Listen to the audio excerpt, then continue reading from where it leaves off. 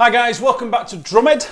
If you're wondering that, if you think Mike's had a shave in the little breaks into the last lesson, no, it's just me this time. So I'm still here, we're still here with Ian, and in this lesson we're going to talk about some sort of introduction and around some jazz concepts to see if we can build some more grooves and things out of that. And we're going to talk, obviously, we're going to talk about that with Ian. How you doing? Over to you. Yeah, okay. Jazz. Thanks very much, guys. We'll see you on the next one. Oh dear. Yeah, the jazz thing is something the jazz thing is something I was introduced to as a kiddie, with my first drum teacher Mike, and I think the root of it in my playing is from the days when I was first being taught drums back in the 70s. And the kind of work my dad used to do,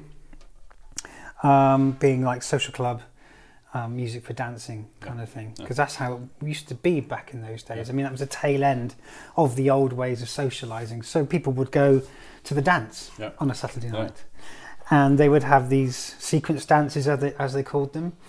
The kind of thing that you're watching nowadays on Celebrity Come Dancing, and such. You know, you have the tango and you have the foxtrot and quickstep, and if I remember rightly, the Mayfair quickstep, which is faster than the quickstep. Right.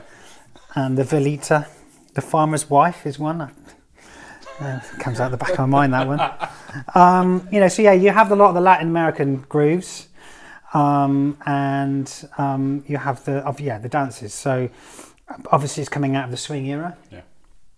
So, as opposed to like being trained to play like, you know, Tony Williams, or do some kind of like Elvin Jones kind of abstract work, the basis of it for me was learning the dance grooves of the day as a kid. And obviously you got the quick step and the foxtrot.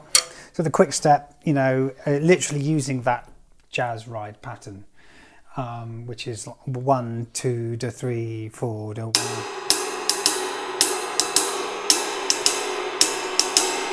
With the enormously important hi-hat on the 2 and the 4.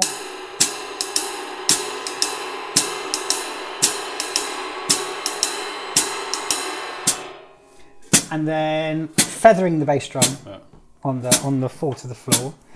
But that's applicable, but we'll get back to that in a minute. So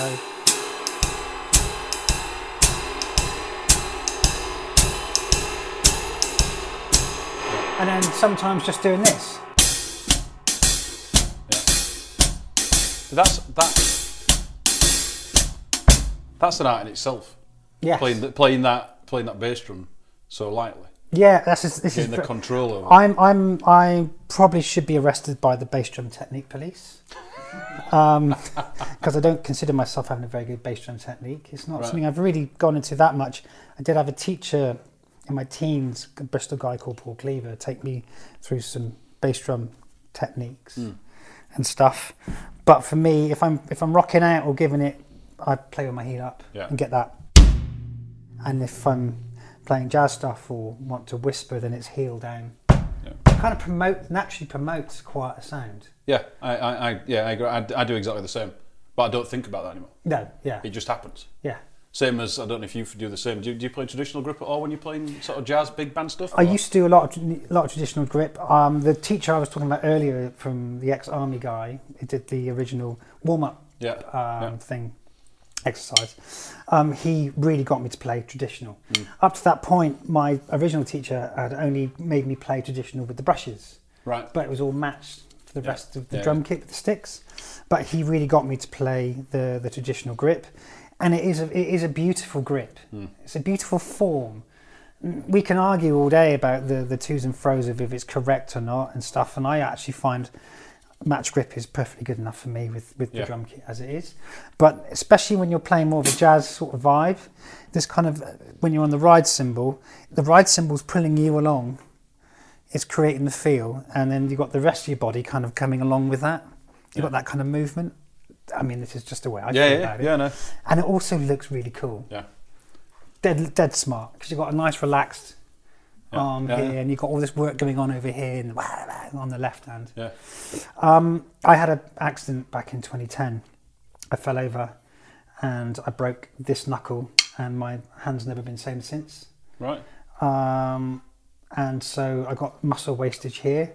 So to play serious traditional grip, it kind of hurts. I can still do it, and occasionally when I'm playing jazz, or if I'm doing something where I got to play really lightly, I will use this grip. Yeah. So.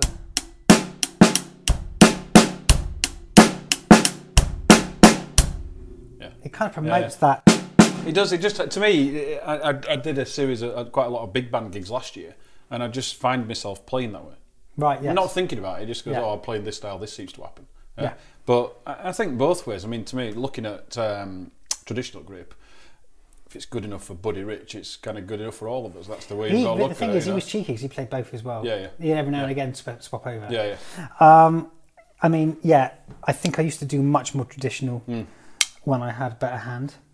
Thankfully, I had some good technique lessons over the years. My fulcrum now is in here. Right. That's where the grip happens, oddly. It took me quite a while to adjust to that. Yeah. And I still got a slightly errant drumstick. Doesn't have a smooth passage. Because of the injury?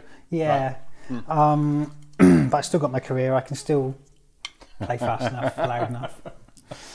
But yeah, I think traditional is a beautiful form. But anyway, as I was saying, so that was where it came from. Right. The control of that kind of rhythm, basically. It's interesting, isn't it? I mean, I think it's becoming, I think, maybe a little bit of a lost art now. The art of actually learning jazz from, whereas probably when I think we're at a similar age, when we started to play, it was something that you did. It was de rigueur. And that's what you did. And now I think it's becoming less and less. So now when I get people coming to me that want to learn jazz, it's almost like, oh, okay, that's quite unusual. So it's nowhere near as often as it used to be. I mean, jazz itself is a thing in itself. I mean, it's, it has its history, it has its different music forms. Yeah. Today, jazz almost represents a flight of your own imagination as a musician. Yeah. It's not necessarily about that rhythm anymore. Yeah. And so forth, Yeah. One of the things I do to promote my ability to play it is, I mean, when I tour, I play with 5A drumsticks. So when I'm playing heavily, playing rock music, or most of the stuff I do is with a set of 5As. If I'm playing a venue which is a bit smaller or slightly lighter music form, in fact that drum kit's tuned up, drumsticks, I use a 7A. Okay. It's a little thinner, a little bit wispier. Yeah. And because you've got a little less contact with the cymbal, so it makes it a tiny bit sort of lighter sounding. But I find when I'm actually playing jazz proper, and I'm playing a few different groups around Bristol, one of them, the artist I play with is a guy called John Pearce. He's a beautiful violinist. We brought an album out last year called Just Friends with a pianist called Dave Newton, who is forever winning UK Jazz Awards as a pianist. And Will Harris on bass, an upright bass player. So I'm playing with a violinist, an upright bass player and a pianist. And, I don't want power as such. So I play with these AJ5s that are a bit more old school, a bit more like the drumsticks that my uncle would use, or drummers from the 70s and the 60s, and they make a lovely thin sound. So if I go back to the 5A,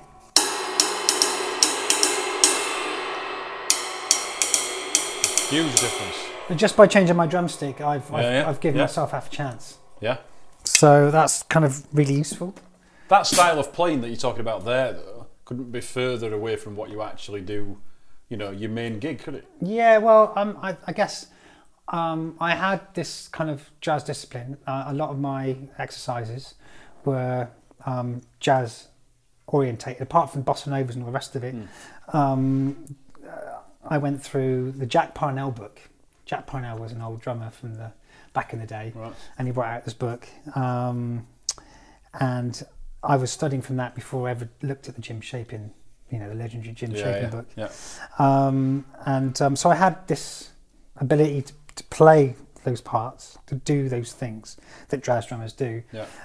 But when I was about 11 or so, a friend of mine showed me AC/DC and Deep Purple and Iron Maiden. In fact, my first ever album I bought was Iron Maiden Live After Death, the double album on cassette.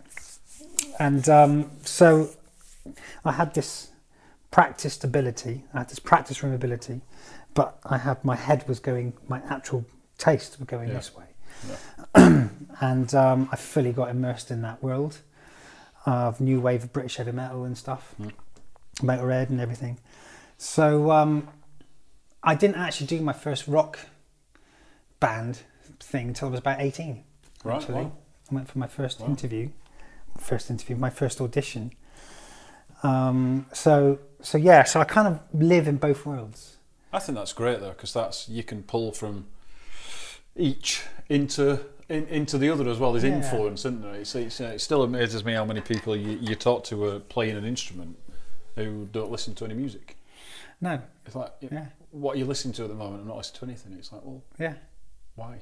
Yeah, I don't know exactly. Yeah, there's got to be that element of influence somewhere that you hear something and go, oh, I wonder what that is. Yeah. Let's dig into that and see what that is, whether it's jazz or rock or whatever it is. My first actual drum hero was Buddy Rich. Yeah. And that was Cliched as the Hills. I watched him when I was, I think, about 14 in Bristol. Right. This old man get up on stage, tell a few jokes, make everyone roll around with laughter, get behind a drum kit, and turn into a teenager. His hands just disappeared for the next hour and a half, Yeah. And that's almost like he was almost like a beautiful kind of combination of the two. A bit like what Ginger Baker and Mitch Mitchell were kind of emulating in their own way. Was that you have this jazz player playing big band music, but like a rock monster. Yeah. Do you know what I mean? Yeah. It's kind of like the two fusing together. Yeah. So that's kind of where I come from. That's why you've got my two sides. I think they both inform each other though. Yeah, definitely. Definitely. Yeah, definitely. I think so. I mean, you've talked about earlier on in the previous lesson, you talked about the sort of the drum corps stuff. Again, I did a lot of drum corps for 20 years, and I think that influences what we play a lot with the rudiment side of things, that we may put a certain different sticking pattern in because of a background of playing quite rudimental things. I mean, I was very young at the time. I know we weren't a very good drum corps. We never won any competitions. We used to come kind of pretty much last. Right. But it was still it was still the exposure to playing with others. Yeah. And having to try and be matched. Yeah, listening to each other and and the other thing is there was always a competition between us snare drummers to be the lead snare drummer. Yeah. And one of the things I always remember was to out single stroke roll the other guys. So like when I was about 10 or 11, I was like going, just to try and got ya. So I mean, I don't know. For me, it represents something very opposite to say Kasabian, which is delivered. I deliver the show. I make it powerful. I make it poignant, strident, majestic, even. Yeah. And then when I come back home to Bristol and I start doing maybe some jazz stuff, I get to play a completely different drum kit. I mean, I wouldn't use a drum kit like this. It's 24, 13, 16. I'll probably use a 20, 12, 14. Or even my little imp kit, which is a 16, 10, 13, when you're matching 13 snare. 12-inch snare, I think, actually. I do use these cymbals, actually, for the jazz stuff. I've got a nice sizzle cymbal, which is beautiful. Nice. And I got this lovely Constantinople. That's really nice. It's got very complex and everything, Really, really nice. I got it tempered with a really big hi-hat felt underneath. Right. So it really covers a lot of the bell. So it controls the wash of the cymbal, but doesn't change its character too much. It's got a lot going on, but it's kind of controllable. Yeah.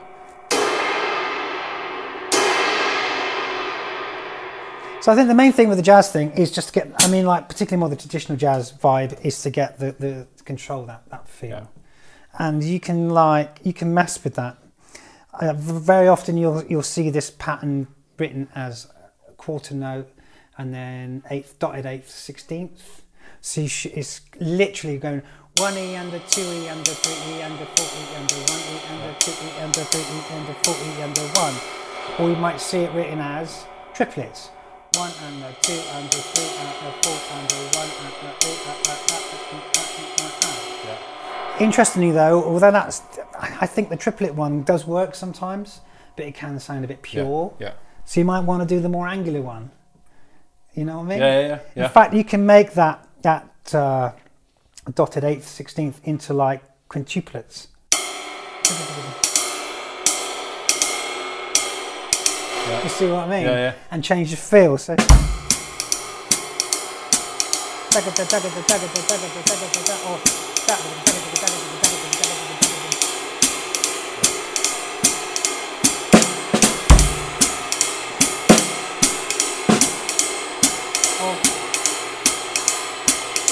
Suddenly it sounds relaxed. Yeah. Now it depends what you want to do to that band you're playing with and that soloist or whatever's happening at the time. Yeah.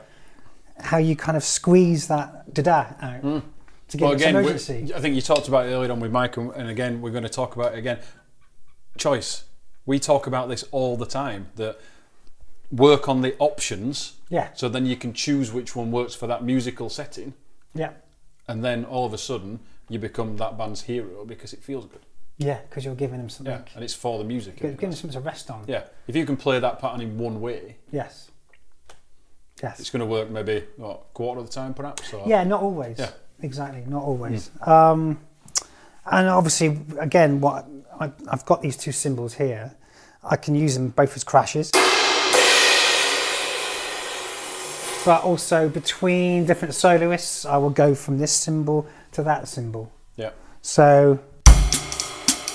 You got that sound?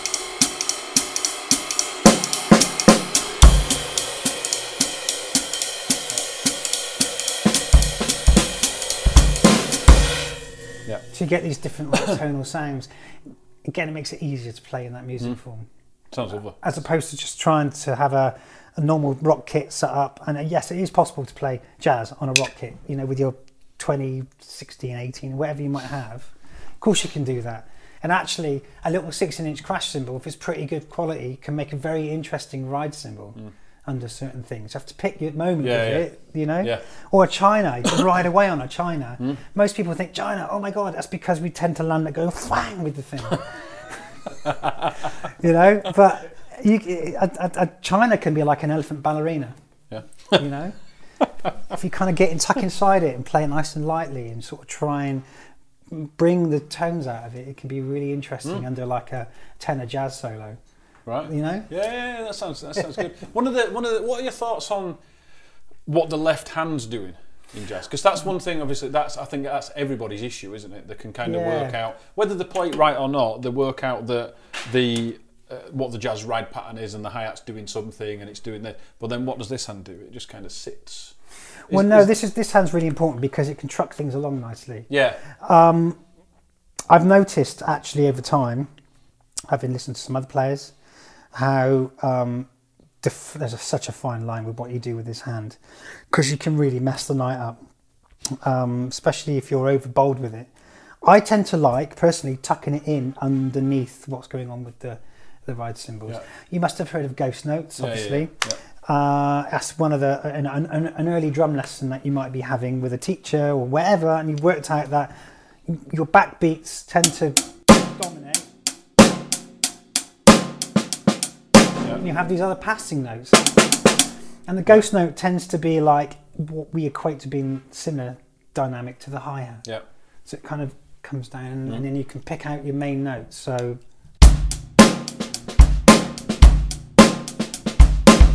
I think the same thing in jazz as well. Right. I do a lot of ghosting and occasionally I can pull one out. Now there's training manuals all over the place for jazz independence. You know, once you get this going,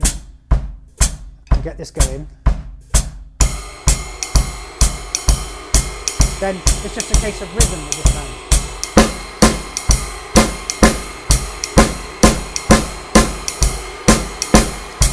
8 notes.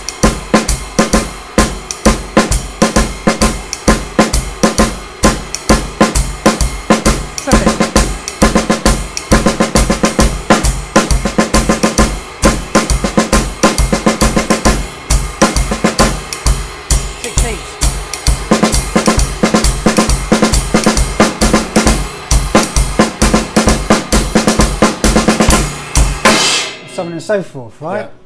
But I'm playing the snare drum really quite stridently there, but when I'm backing, when I'm in a jazz situation, I've got an upright bass player, not particularly playing very loudly, and an actual pianist who might have a little bit of light miking and whatever, and I'm playing a sticks tune as opposed to a brushes tune. I'll talk about that in a minute if you like. I'm going to put this down. Just bring your one out.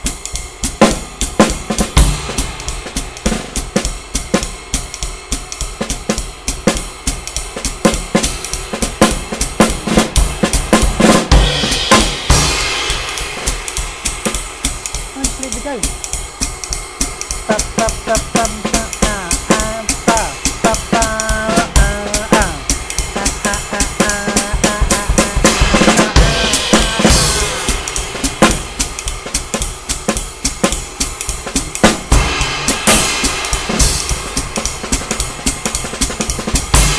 See what I mean? Yeah. Just poke about underneath. Fantastic. It's kind of giving that rhythm a bit of travel.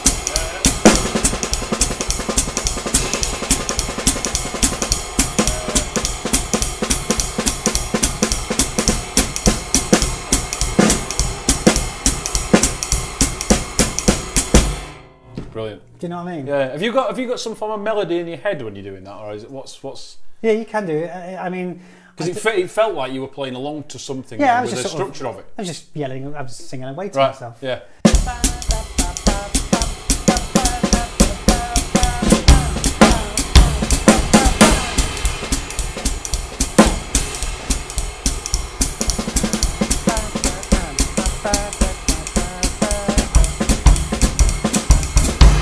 Yeah, I guess so. Yeah. I mean, I tend to have a nice little sing-song to myself when I'm doing a solo. Right. Maybe it's the head the head being the chorus in jazz build. Yeah. I might play the head in a sort of abstract way, or if I'm gone free form, something might suddenly jump into my mind. I've obviously done the solos in my time where I've had nothing in there and I've been going, oh my god, what do I do next?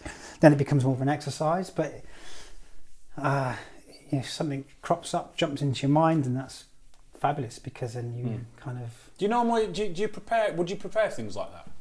I mean, it's like if you know you're playing this chart today, and it's got an 8-bar drum solo in it, would you just see what happened on the day, or would you have pre-prepared it? No, just what happens on the day.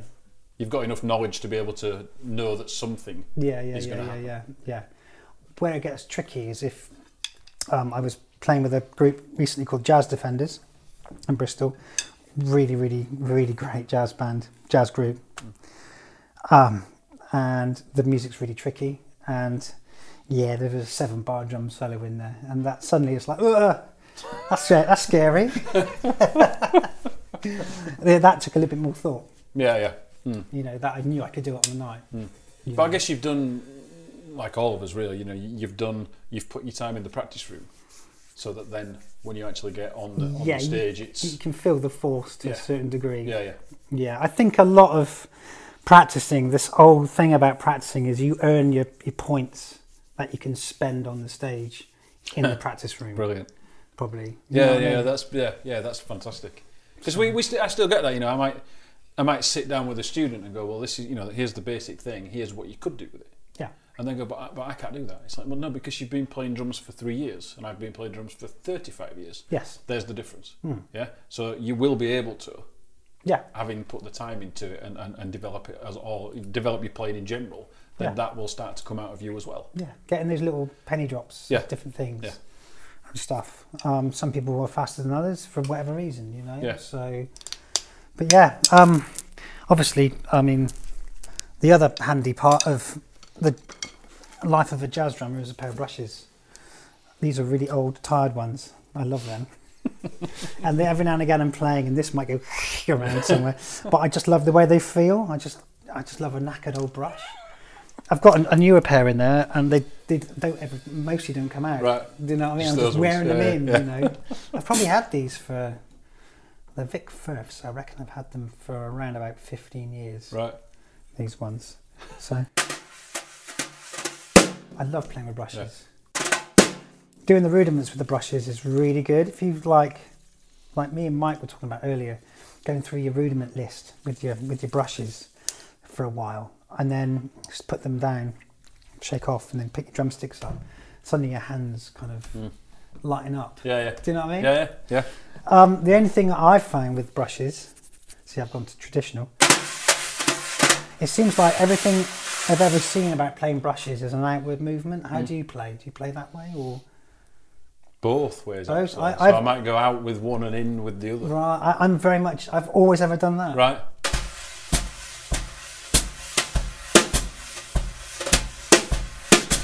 Yeah. You know what I mean? Yeah. It's that.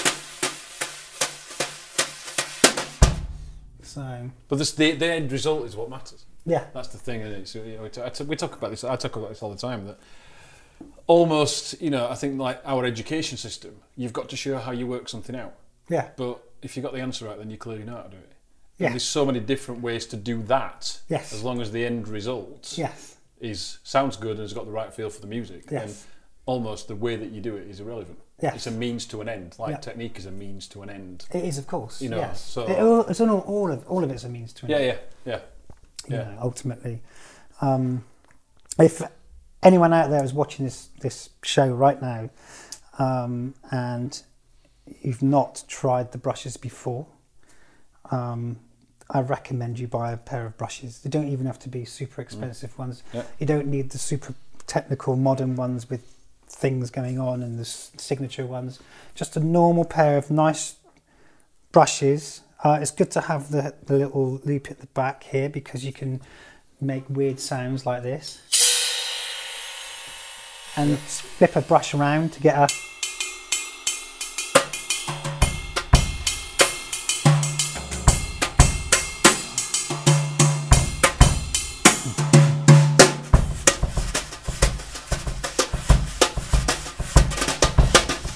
See what I mean? Yeah. So I recommend that. That's really cool. Yeah. But these are just normal like rubber brushes, pull through with a little loop on the end, and they're the best to get into it. And it's literally just swishes really to start with. So I'm going inwards. You can go outwards, and you can just press a little bit down on the brush to give your swoop the kind of the pulse. Yeah.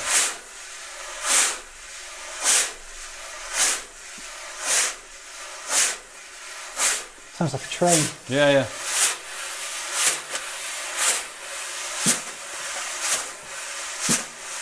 And I guess you can hear that in different ways. That could be two. It could be the ands. And then I've got that. Yeah, yeah. 1 and 2 and 2 and. Or I can go 1 and 2 and. Yeah. And then I can add in my jazz ride rhythm. 1, 2, 3, 4, and 1, 2. So that brush is going left to right. Yeah. 1, 2, 3, 4, the 1, 2, 3, 1, 2, 3, 4, 1, 2, 4, 1, 2, 3. Yeah. This is a really good rudiment. Is the rough,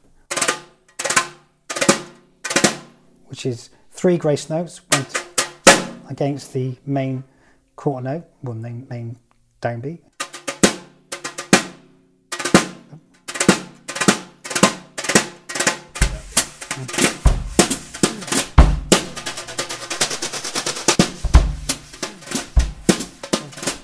Seems to work really well with brushes.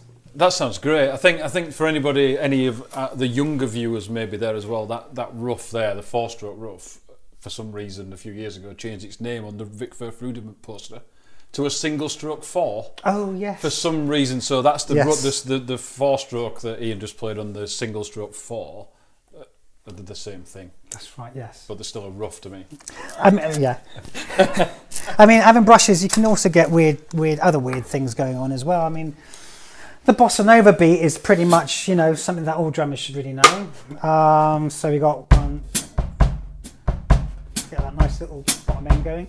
1, 2, 3, 4. It's a lovely rhythm. Yeah. And I'm gonna bring in like a shaker sound.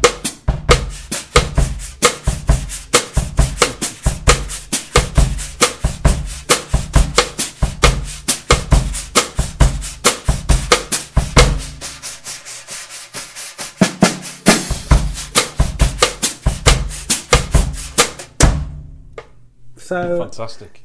I could use it more in a sort of funkier way.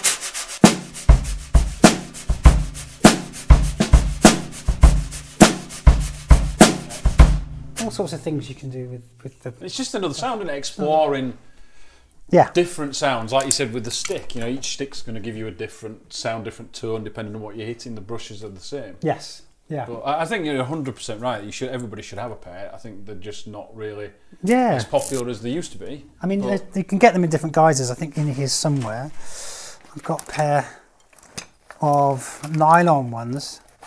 That I used to have a pair of these years ago, and Vic Firther just brought them back out, called the Jazz Rake. They're a bit wider than I remember. They give you a slightly stronger sound. Yeah. So it's kind of a different sound to that lovely soft. They're a little bit more like a cross between a brush and a rod, kind of. Well, exactly. In the middle. This is the thing. I could do it with these actually, you know. Yeah. But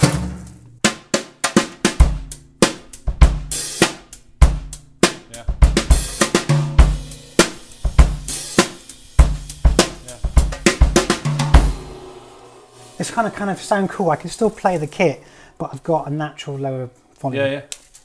And it's just an interesting, different sound. And again, it's something that you don't see much of now. Even, you know, on the mass amount of videos and things there is online, not a great deal about it. Well, I'm nowhere near the greatest brush player in the world, but they've brought me an awful lot of pleasure and opportunities over the years. Yeah, I think I've got a pair very similar to that, the purple pair. Yeah. That would look much worse than that, but I just can't throw them away. Yeah, I know. It's weird, isn't it? Yeah, so got some new ones and go, no, I still like these purple ones. Yeah. They've even got marks on the handles from like trying to do rim shots with a brush. You can still do it though. You can still whack them, you know. But I think that's brilliant, Ian. I mean, there's some really great things to talk about, to look at, and for guys out there to sort of delve into the world of jazz and swing a little bit more. Yeah. Well, I mean, for the readers out there, there is Bebop Drumming by Pete Riley, is it? Yeah. No, John Riley. John Riley. Yeah. That's a really good book. Gets you comping skills. Also talks about soloing and trying to build a solo. It's really the way he's mapped it all out and given you the ideas to do it. It's kind of hard work to start with, but actually it bears fruit very quickly. Right. Kind of once you get into what he's trying to tell you, you start to dream up all sorts of interesting things that will take you over into other sorts of music.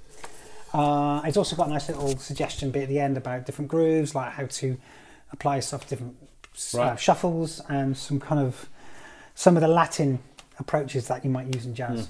So the other one is, another one to look at is Jim Chapin's legendary book. Yeah. So, what's it called? Modern Techniques. Yes. Yeah, something like that. Yeah. I never it's blue. forget. It's blue. It's that one. It's blue. There's just the Ramsey book, which is about Alan Dawson's application to Ted Reed's syncopation book, Right. which in its own way is a really good library book to have hanging around, because it's got all sorts of fantastic exercises in there for doing your accents and your syncopation and all sorts of reading and stuff. Yeah. I just remember what it's called, Advanced Techniques for the Modern Drummer. That's the one. Remembered it. Yeah.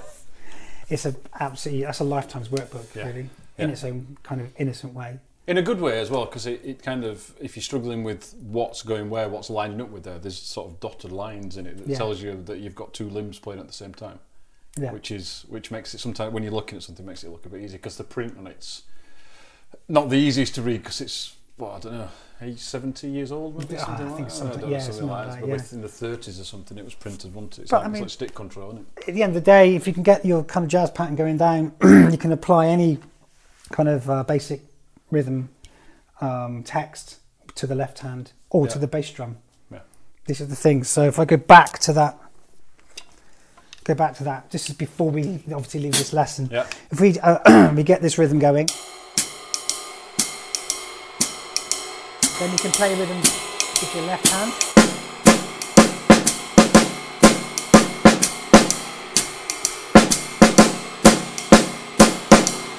With the bass drum.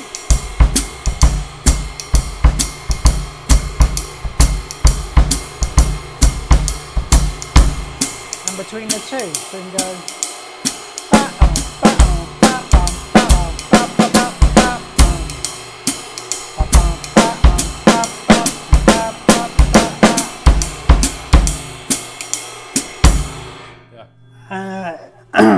And that's a really good starting point. Yeah. Even if you land up improvising those rhythms either on the bass drum, on the snare drum, or between the two, you know, you can figure out a kind of a sound. So that to me there, when you played between the two, the snare to me sounded like stabs from some horn brass players. section. Yes. So you can start to pull those out and go, oh, I heard that in this bit of the song, right? I'm going to get that next time. It's one of the most amazing feelings to nail a brass section on a big band gig. Yeah, yeah. And even worse when you miss it and everybody else does it and you go, yeah, okay. Good. I just missed the coda. I'm still playing and the band has stopped. But everybody makes mistakes, and you know it's all part of learning. It's all part of learning it. But that's fantastic. There's so much for you guys there to go and work on in this realm if you're not familiar with it.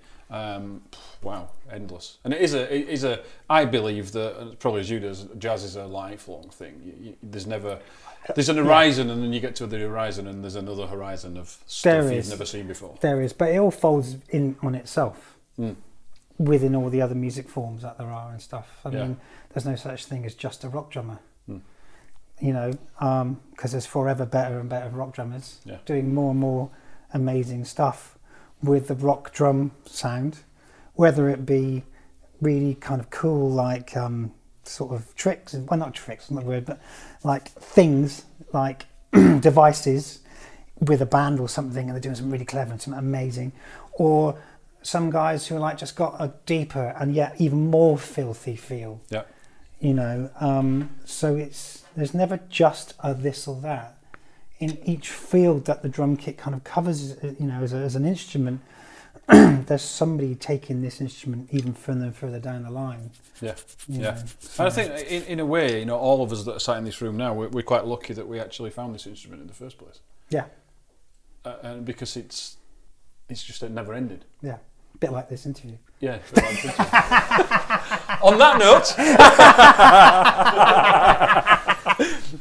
On that note, there's a lot for you to work on, guys.